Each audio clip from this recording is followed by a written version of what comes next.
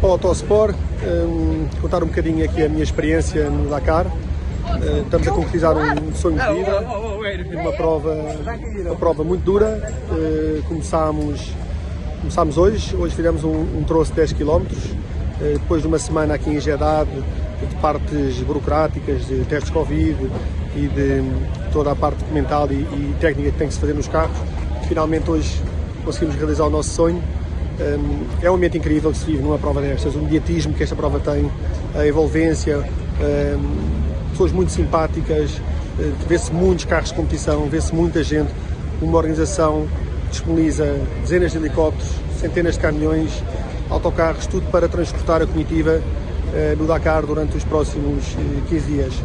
Aqui atrás vem o meu carro, que está neste momento a ter uma revisão. Estes carros sofrem muito da parte mecânica. Temos aqui o meu colega Joaquim Dias. Joaquim, como é que tem sido aqui a experiência?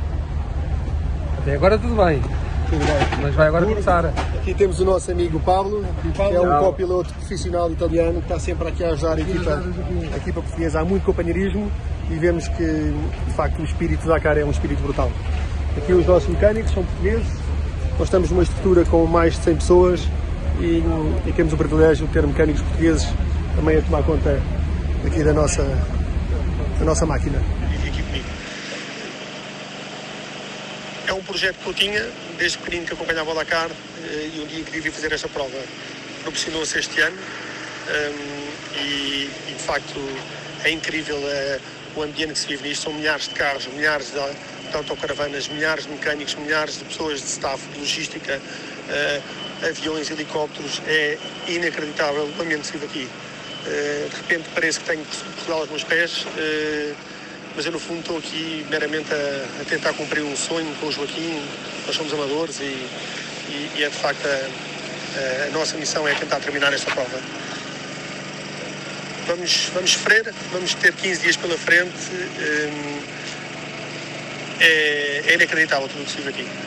Não tenho muitas palavras para dizer, mas só quem cá está é que pode ver o que é que de facto estes franceses, esta ASO, consegue fazer para organizar esta mega organização, este mega evento, esta mega corrida, esta mega maratona, a prova mais difícil do mundo. Eu aqui dentro do carro temos uma ótima comunicação, nós somos grandes amigos e interagimos muito bem. Nós fomos surpreendidos ao fim de 500 metros, já estávamos a ultrapassar um concorrente, depois de passar 2 km estávamos a passar outro concorrente e passar outros 2 km estávamos a passar outro concorrente. Enfim, num troço de 11 km, o nosso primeiro obstáculo, a nossa expectativa, a nossa ansiedade, tão rapidamente já estávamos a passar outros concorrentes. Foi engraçado, difícil, porque acabamos por perder algum tempo e vamos no pódio dos outros pilotos, mas de facto era também uma ansiedade nossa, como é que nós íamos passar estes carros que iam na nossa frente.